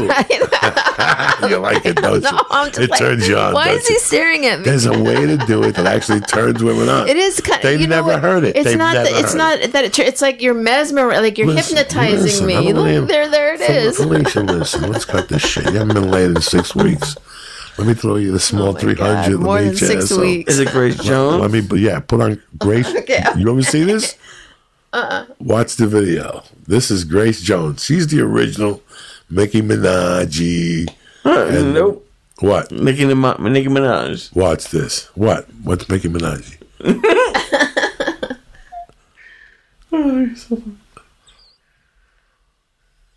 Look at this. This is style. This is when some women didn't give a fuck, and she was one of them. Look at this.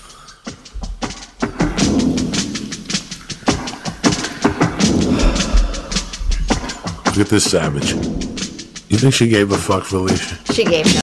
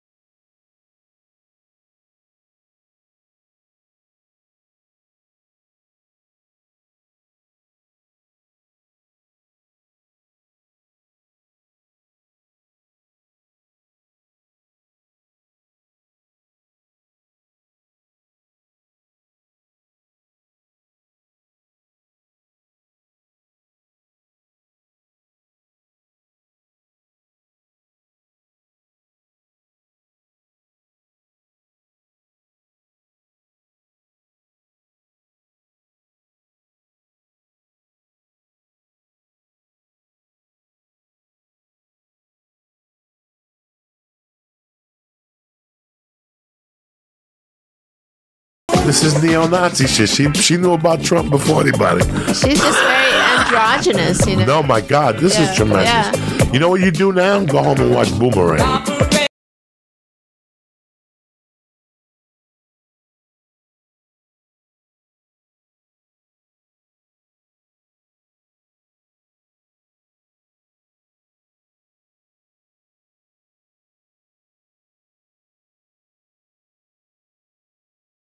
Halle Berry, Robin Givens, Halle Berry, her. The name of the fragrance is like vagina because it's her fragrance. And they're like, what do you want it to smell like? And they're all like, we want it to smell minty and this. And Grace Jones has a mink on, fucking throwing heat. And the guy goes, so what do you think it should smell like? And she just looks at the scientist and she goes, Let me tell you what it should smell like. And she gets up and digs deep and picks up her long black legs and takes a little thong and goes over to the scientist and puts the underwear right in his face. And he's sitting there with the underwear in his face, and he doesn't even want to touch the underwear. He goes like this, and he goes, I quit, right? So he... Oh, no. So he gets up, he goes this way. Eddie Murphy catches them. Now they're trying to see what to do with the underwear. Okay, so somebody, Holly Berry. How many possible options could there be? Holly Berry pushes the underwear away, and some other guy takes it and passes it on to this guy. And that guy takes it and passes it on to this guy. And all of a sudden, remember when we were kids, the 7-Up guy? Young Cola, the big black dude that was bald. He appeared in a couple James Bond movies. Yeah. He took the underwear, sniffed them, looked around, and put them in his pocket. Felicia, always a pleasure to have you on. Thank you very much. What, Friday night, 6 o'clock? 6 o'clock Friday night at the Regal Theater. Come see my movie Pervs starring Susanna Lee, has Felipe Esparza, Joey Myself, Diaz, Paul Provenza, Emily Jimmy V. Schubert. Gordon. Yeah, go on down there. Yeah. I think it's a nice place around there. You could eat. So Absolutely, get down there early. Yeah. Take your wife out to eat. Bring a glove with you in case you want to bang one out in the movie theater. In case it takes you back. You know what I'm saying? Do what you got to do. Just don't sit next to me. There was another place I went to that shocked me as a young man. I went to a place, and this happens to a lot of people, and this isn't talked about either, but this happens a lot. I never even spoke about it. I'm talking about it now. Am I affected by it? No, but looking back, it's a reality. One night, we're hanging out on a Saturday night, blah, blah, blah. What are we doing tomorrow? I'm going to watch football. What are you doing? We were in high school. I had to be like, I had dropped out, but these guys were seniors. I had Sunday nights off. And one night, some guy goes, why don't we go to whatever it was? I don't know what the name of the town was, maybe 20 minutes away. And on Sunday nights at like an old movie theater, they showed porn. And I'm like, absolutely. I never went to a porno movie theater. I hadn't seen a porno in years. There's a bunch of guys, they get drinking there. You could drink, you could smoke dope in there, the word on the street. Let's go down there. I thought I was going to go down there and it'd be like mixed, fucking dark, creepy. The floors were sticky. And you'd go in the bathroom. Every time you go in the bathroom, the same guy would pop up to you in the urinal. And he'd glance over at your dick for a little while. And then he'd like bump into you to make believe like you, so he could see your dick in full view. Felicia, tremendous. Yeah. You don't know what it's like to get bumped by a guy to see your dick. Did you negotiate with him? No, he just ran into the bathroom and he bangs it out in there. Oh, really? Like it was one of those guys. Oh, he would just really? live. He would just live. That was his kink. That was his kink. And you know where else I saw that?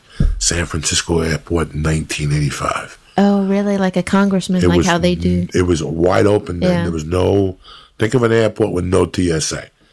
There was nothing. Yeah. If Felicia was flying, I could walk her up to the gate in those days. Yeah. That's how wide open flying was. So I'll never forget, I was stuck at an airport in San Fran for like 7 hours, SFO. And I saw a guy in the morning that I thought was looking at my dick. You pop in there, and he pops right up next to you. But then I wash my hands left. About 3 hours later, I see the same guy in the fucking bathroom. I see him walking in the bathroom. Well, let me see what this guy's doing.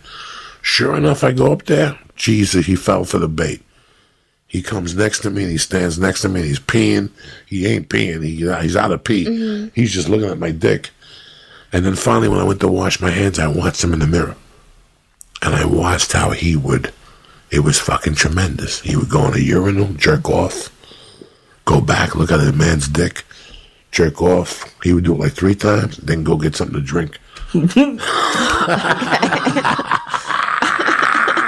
And that's the moral of the story. That's the moral of the story. I'll see you motherfuckers Lexington, Kentucky. Thursday, Friday, Saturday. What's up, dog? Why do we want? Yeah, don't worry, but I had this. Don't stop me. I'm talking to these people. I'll see you this weekend in Lexington, Kentucky. And don't forget, this is the weekend of your life, all right? You got fucking baseball. You got the Yankees against Houston, what, tomorrow? No, Friday. Yeah, they're taking a day off tomorrow. Tomorrow they're flying to Houston. That means Friday and Sunday, or Friday and Saturday, they're going to play in Houston. And then you got the Dodgers. Check the Dodgers score. What's going on with the Dodgers? See. And football's kicking off. Listen to me. Basketball's on right now. If you're going to make some do-re-mi, this is the time to do it. Why make picks and tell your buddies you won 8 for 8 if you ain't going to win no fucking money, all right? If you're watching the game, it's time to make money. Oh. What happened? Chicago's won 3-2, so it's... Perfect. It's 3-1. Anyway, MyBookie's the industry-leading website that hooks you up with all your betting needs. And with their great odds, fast payouts, and decades of expertise, you can bet with confidence. Your team doesn't even have to win. They just need to cover the spread. What are you waiting for? Lay down some cash and win big. If your team sucks, do yourself a favor and bet against them, like some people should do. If they lose, you'll make money, and if they win, you'll still be happy. Where you bet is as important as what you're betting on. That's why I'm urging you to make your way to mybookie.ag. I trust them, but I don't have to. Take my word for it. Check them out yourself. They have in-game live betting and mobile site that makes wagering on the go easier than ever. You could also check out their online casino if you'd rather just play a few hands of blackjack or roll dice or craps. There you go, Lee. Knock yourself out. Go, join now, and MyBookie will match your deposit with up to 100% bonus. Did you hear what I said to you? Join now, and MyBookie will match your deposit with up to 100% bonus. Just use promo code CHURCH, CHURCH, to activate the offer. Visit mybookie.ag. Use promo code CHURCH today. Plain and simple. You ready? You play, you win, you get paid. I also want to thank Onnit, the industry leader in supplements. Alpha Brain, you're a little fucked up lately. Maybe you got kicked in the head. Maybe you need some fucking clarity. Go get a jar of Alpha Brain. I guarantee it'll help you. Get 100% money back guarantee. And we don't want the product delivered right to your fucking house. That's it, and that's that. Again, mybookie.ag. Again, Onnit.com. I want to thank Felicia Michaels. Wish you luck and congratulate you. And I want to thank the Christ Killer. You know I love him with all my heart. And I want to thank you motherfuckers for supporting the show. See you next Monday. Have a great weekend. Stay black. Speaking of some dirty animals, here you go.